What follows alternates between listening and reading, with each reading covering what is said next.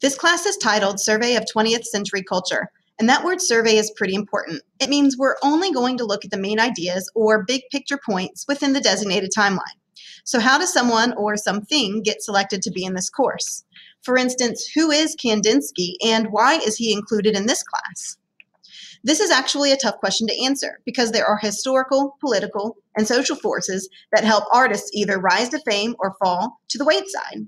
And truthfully, there are even politics behind the creation of a textbook or the inclusion of learning resources, such as editor bias or page limitations, which influence topic selection.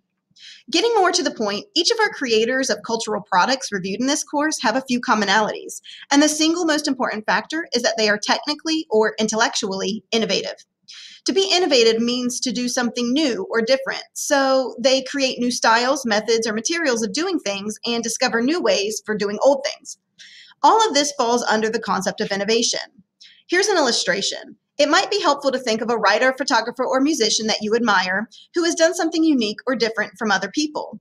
And think about the people we study in this class just the same as you would think about this person that you admire. Just imagine that their contributions were made 100 or so years ago. Now, being innovative is not all it takes to be included in this course. The creator or the cultural product that we look at must also have staying power. It must be relevant, and the artist must be capable or skilled enough in their craft, but also break it down into aspects that nobody else considered. Often the creators we'll look at have a distinctive style because of their innovations, and they have gone on to influence other artists. Think of this modern example. Where would Drake be without Jay-Z, without Tupac, or without Ice Cube, without LL Cool J, or without Grandmaster Flowers, without the influence of George Clinton and the Parliament Funkadelic, and without the influence of Gil Scott-Heron or the influence of Louis Armstrong?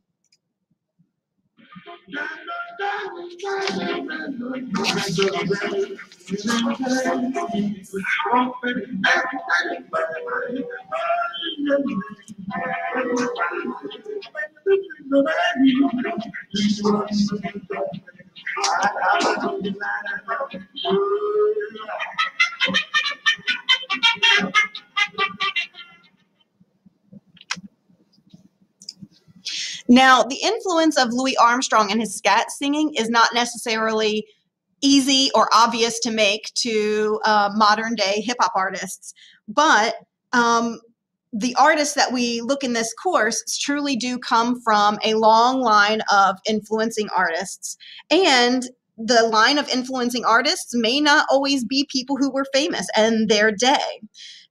The one thing that we want to remember is that the innovation that we see from the creators and products that we'll look at in this course evokes something in us as listeners or as viewers that keep us wanting more.